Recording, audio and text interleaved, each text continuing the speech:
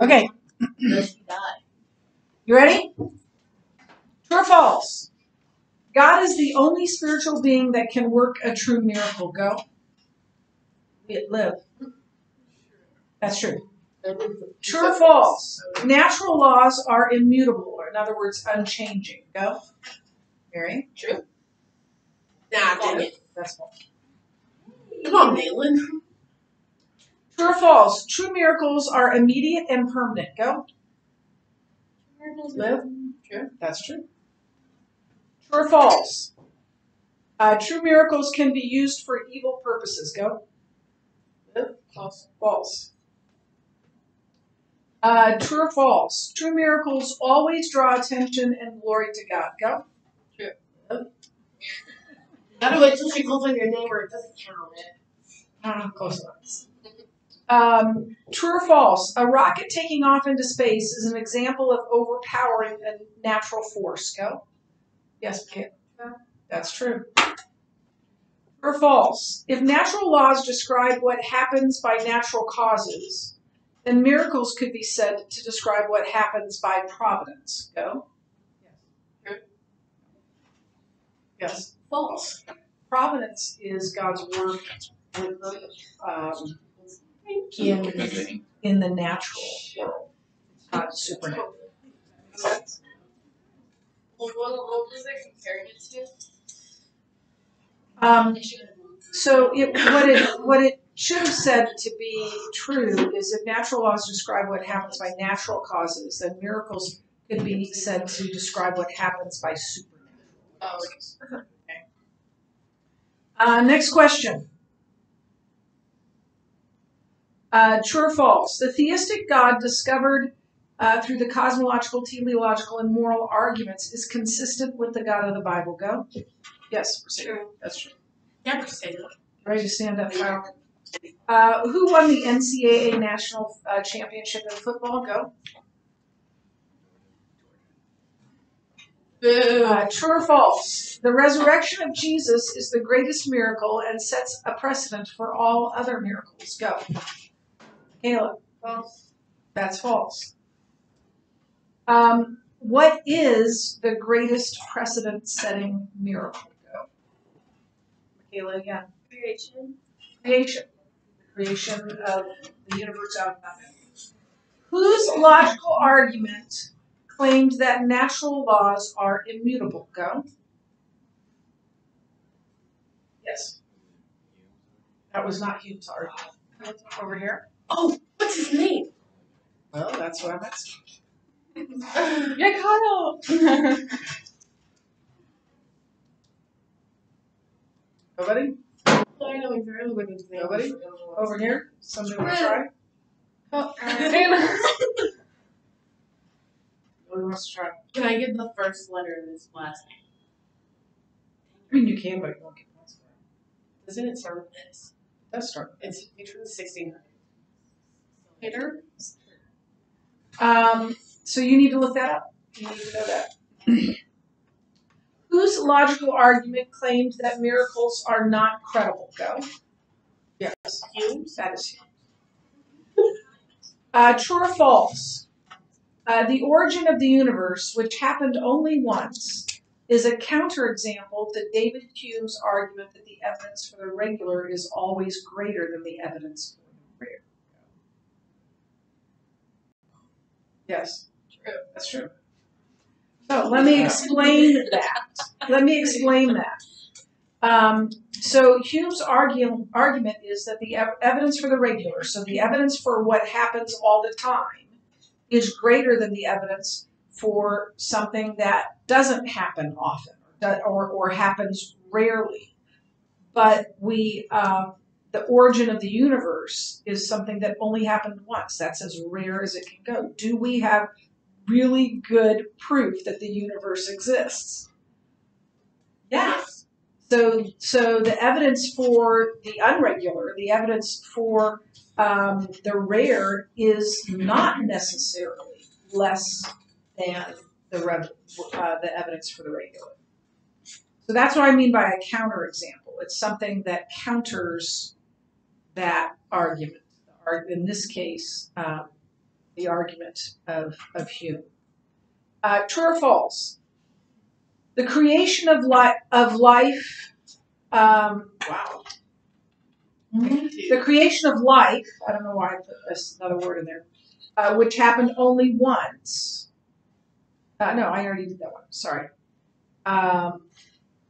So the entire history of the world is comprised of rare, unrepeatable events. This is also a counterexample to David Hume's argument that the evidence for the regular is greater than the evidence for the rare. True or false? False. No. You never said you go.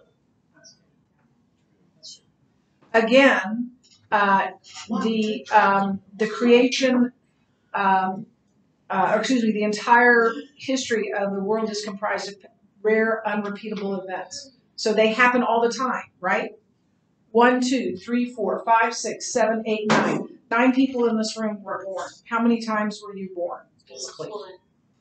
You're born. That's rare, right? Your birth is rare. It's a one-time thing. And I think we have pretty good evidence that all of us are alive, don't we? Pretty good. I mean, some of us are better than others. I didn't have a So that also is an argument against Hume. Which argument tells us that God is unimaginably powerful, self-existent, and personal? Go.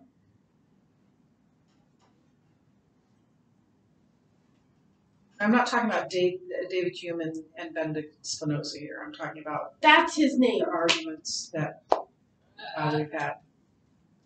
Yeah. The teleologic? No.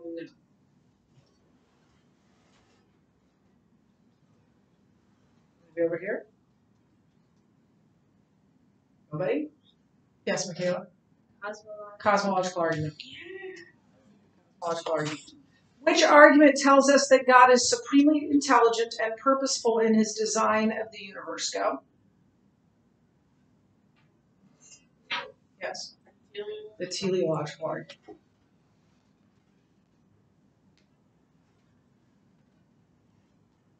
Who lost the NCAA national championship football game? Alabama lost. Bummer. Bad. Which argument tells us that God is absolutely pure and has given us an unchanging standard of justice? Go. Yes.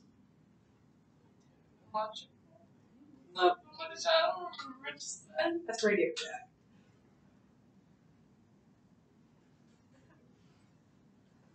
Okay, you gotta look that one up too.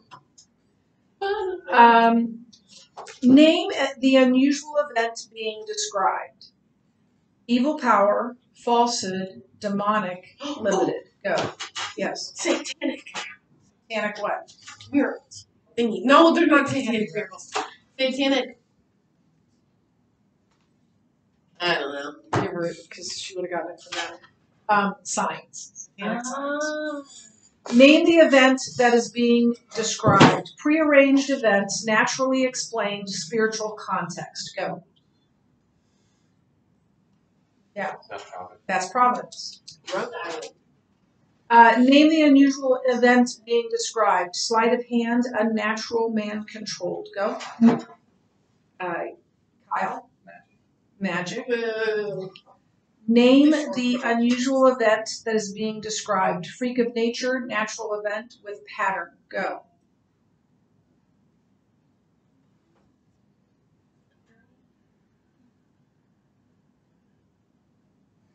Yes. Natural laws. Nope.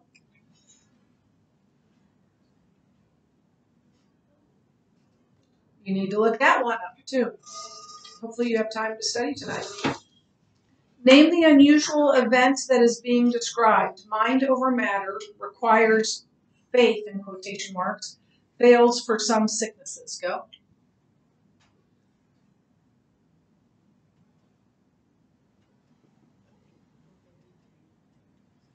No, I'm not. If I say something. Look that one up too. Okay, is this general or special revelation? Is this an example of general or special revelation? The human body, go. Yes. Special. No. Yes. General. General.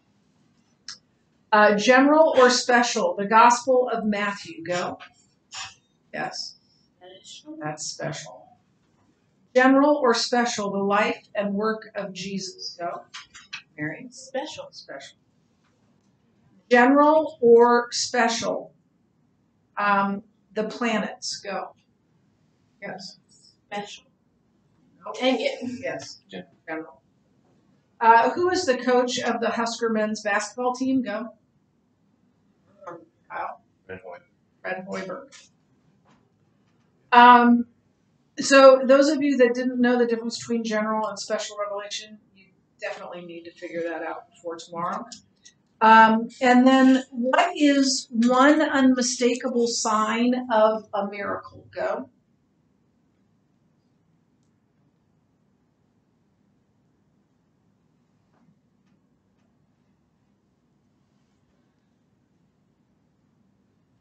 Yep. I don't know how to word it correctly, but it's something that proves more of God, that God is real, like it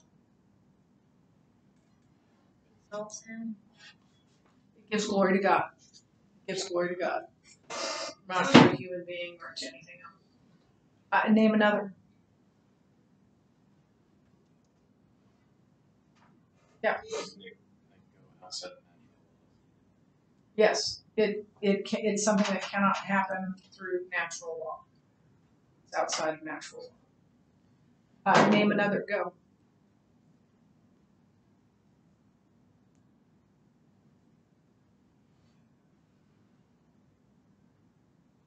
Okay, so I would tell you that you need to go to pages 210 and 211 and figure those out.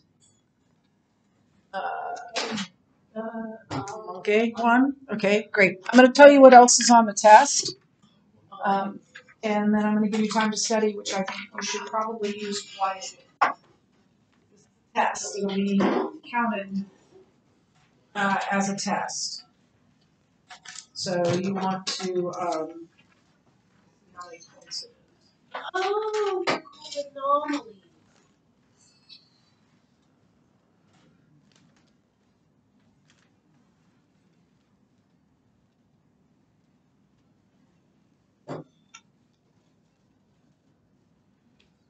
It's 40 points. 40 points. I don't know. I might count it as a quiz, but either way, you want to do great.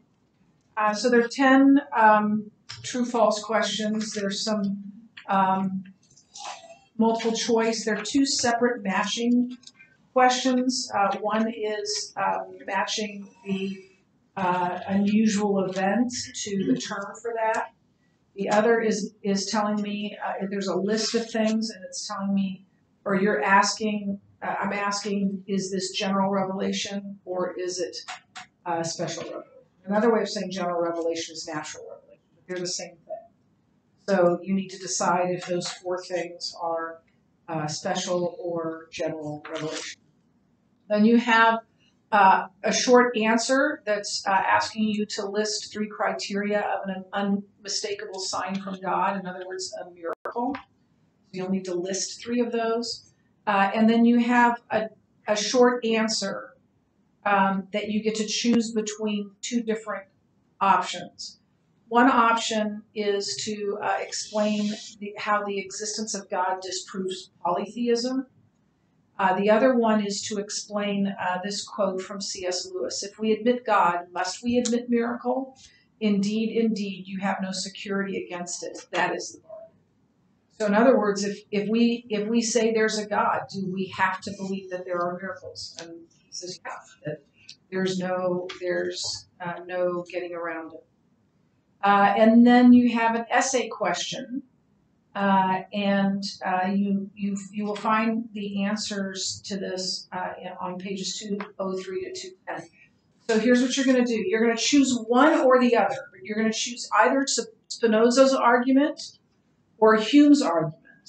And the first thing you're going to do is to write out that logical argument in syllogistic form. In other words, you're going to give me exactly what the argument is, the premises, and then the conclusion.